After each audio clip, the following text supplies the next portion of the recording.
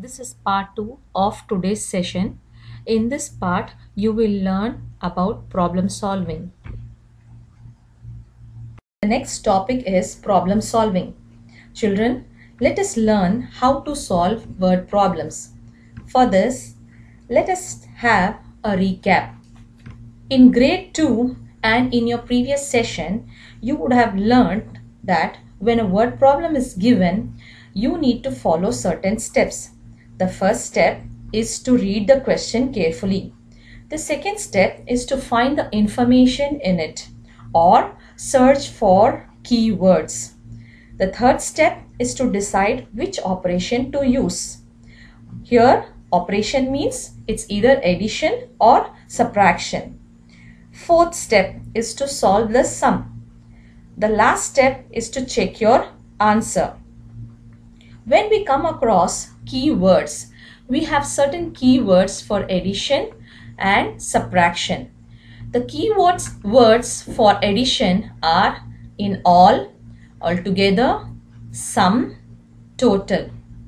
If you find such keywords in the word problem, you can identify the operation as addition. For subtraction, you can find the keywords like difference, remaining, balance, left. If you find such keywords in the word problem, you can identify the operation as subtraction. But children, now as you move on to your higher grades, you cannot expect that these keywords have to be given in the word problem. Or you may or may not find these keywords. In such situation, if you find it difficult to decide how to solve a word problem, you can always get help to solve the problem with the help of bar models. Bar models are of three types: addition models, subtraction models, comparison models. What are bar models?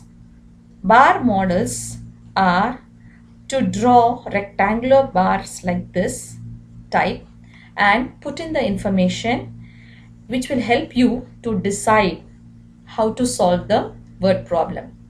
Let us discuss in detail about this bar models in the next slide.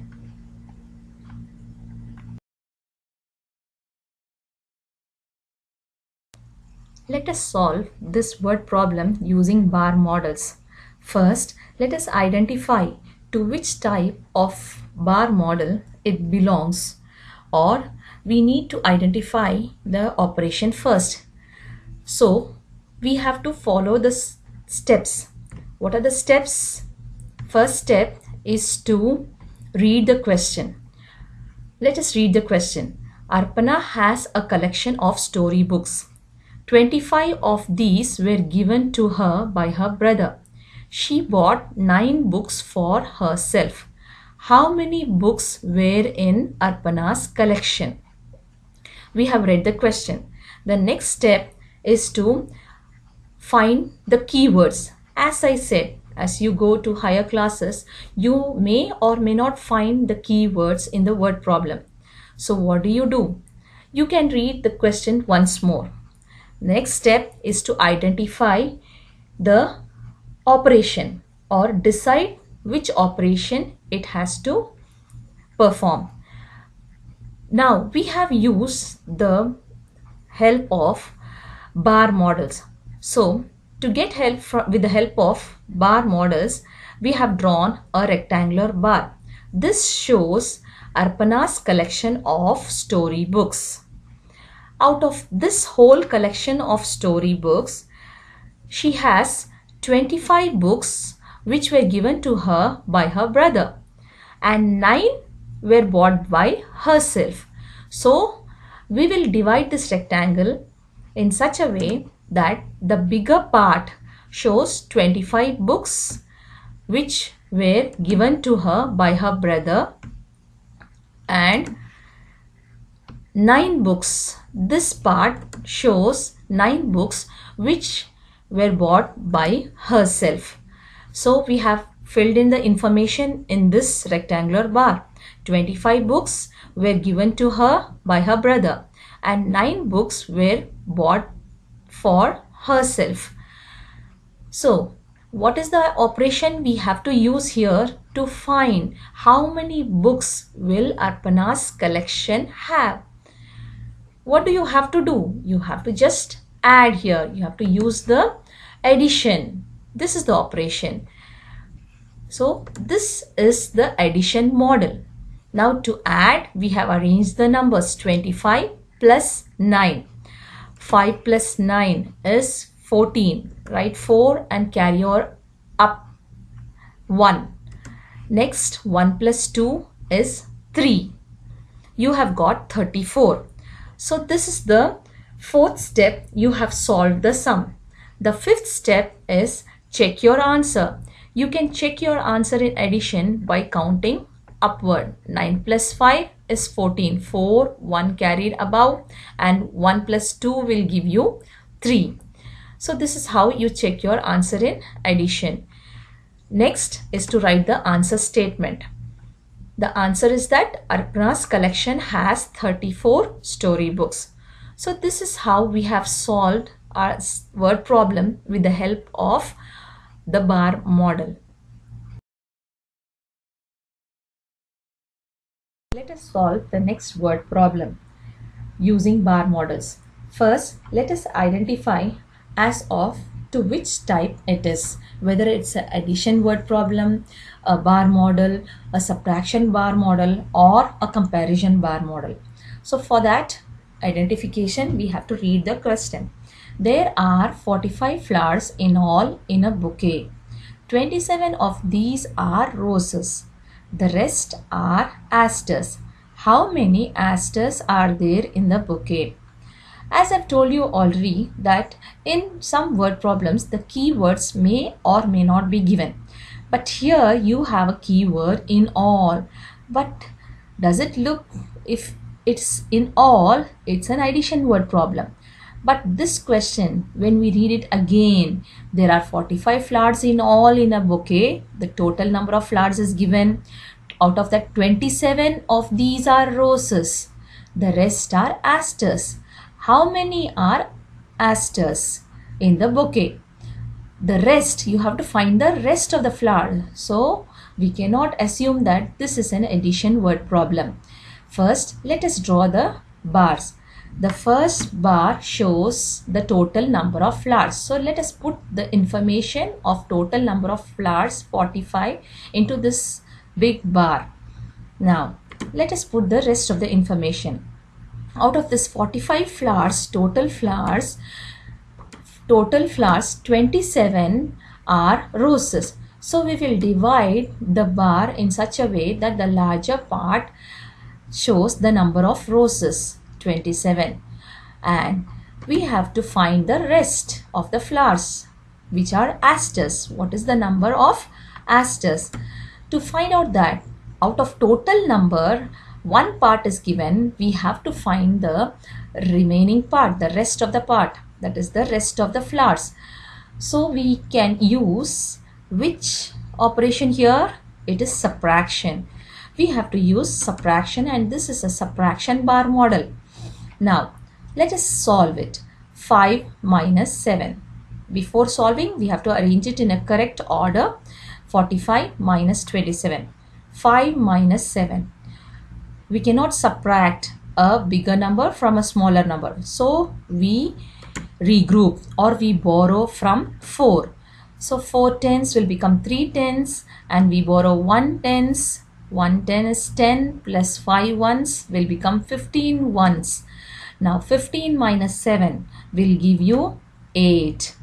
3 minus 2 will give 1. So the answer is 18. This gives the number of asters. 27 are roses, 18 are asters. Now let us check our subtraction. To check our subtraction, as we saw in the beginning of this session, we use addition. So the difference, we take it and write it on top. With that, we add the number which we have subtracted, that is number of roses. When we add 8 plus 7, we get 15, 5 and 1 carried above. 1 plus 1 is 2 and 2 plus 2 is 4. So we got the total number of flowers same 45, and here we got the total number of flowers as 45. We added the number of asters, asters and roses. We got the total number of flowers in the bouquet.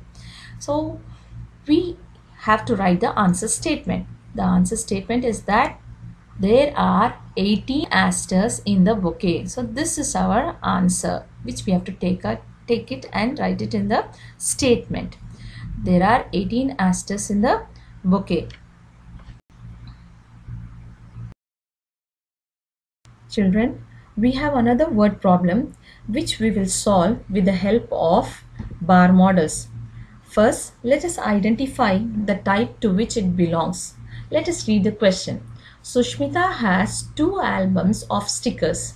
Album A has 53 stickers. Album B has 41 stickers. How many more stickers are there in album A? Now, let us represent this information with the help of bars. The first bar shows the number of stickers in album A, which is a bigger bar, and it shows the number of stickers that there are 53 stickers in album A. Now the second bar is a shorter bar than the first one, which shows the number of stickers in album B, which has the less number of stickers than album A. Now we have to find out how many more stickers are there in album A than album B. To find out this, we have to find the difference. We have to find the difference of number of stickers in album A and the number of stickers in album B. That will give us how many more stickers are there in album A than album B. Here we are comparing two things. When we compare two things, we will know how many more are there in one than the other, or how many less are there in the other than the first one. So to compare two things and to find out how many more or how many less, we use subtraction, and this is a comparison bar model. Let us subtract. 53 is the bigger number, so we write on top and then we write 41 below that, and we subtract. First we subtract 3 minus 1, we get 2. 5 minus 4, we get 1. We got the answer as 12. So we can say the answer in this way, that there are 12 more stickers in album A. Or we can say the answer in either way too, but that is not asked in the question. But still, we can say the answer in other way, that there are 12 less stickers in album B than album A. But as our question has only to find out on how many more stickers are there in album A, the answer statement is written as there are 12 more stickers in album A. With the help of these bar models, children, complete exercise 3F, page number 63. Complete this exercise in your textbook. Here are some more word problems under building skills, exercise 3G. Children, these types of word problems help us to build the skills of identifying whether the word problem has enough information to solve the sum, or whether the word problem doesn't have enough information to solve it. To develop this skill, we have to read the question at least 2 times, understand it, and then identify whether it has enough information. If the word problem has enough information, solve it and get the solution. Write the answer statement. If it doesn't have enough information, then just write doesn't have enough information. Let us do the first question. A carton of 200 biscuit packets has 125 packets of chocolate biscuits. The rest are jam biscuits. How many packets of jam biscuits does it have? Now, let us understand this question. A carton has 200 biscuit packets in all. Out of that, 125 packets are chocolate biscuit. Now the rest are jam biscuits. We have to find the rest of the jam biscuit packets, which are the jam biscuit packets. To find out the solution, to solve it, let us use the simple problem solving method. What do we have to use here?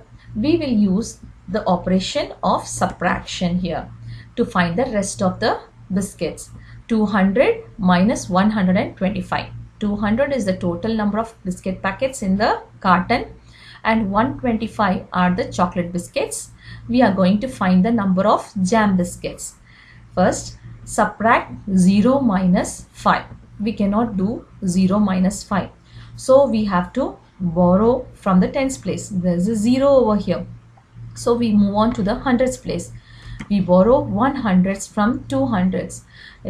When we borrow 100s from 200s, it becomes 100s and we regroup it with the tens. It becomes 10 tens. 100s is 10 tens. And we have to regroup this again with ones. 10 tens will become 9 tens and 0 ones will become 10 ones. Now we can subtract 10 minus 5 is 5, 9 minus 2 is 7 and 1 minus 1 is 0. We got the answer as 75. So this number gives the number of jam biscuit packets in the carton. Let's write the answer statement. There are 75 packets of jam biscuits in the carton. Let us do the next question. Preetham's mother baked 656 butter biscuits and some cashew biscuits for school fete. How many more butter biscuits than cashew biscuits did she bake? Let's read the question again. Preetham's mother baked 656 butter biscuits and some cashew biscuits for school fete. How many more butter biscuits than cashew biscuits did she bake? Now here when we read it twice, though we have read it twice, we could find only one number in this question. We don't have the number of cashew biscuits here. Because in the question they have asked us to find out how many more butter biscuits than cashew biscuits did she bake. But if we had a number given as the number of cashew biscuits, we could have found the solution. But here we come to a conclusion that this question doesn't have enough information. So we cannot solve this. We cannot proceed further. So we just write this question doesn't have enough information. This is how we build our skills of identification. Children, complete this in your notebook. Chapter checkup, page number 65, question number 4, A, B, C. With this, we come to the end of this session. Thank you, children.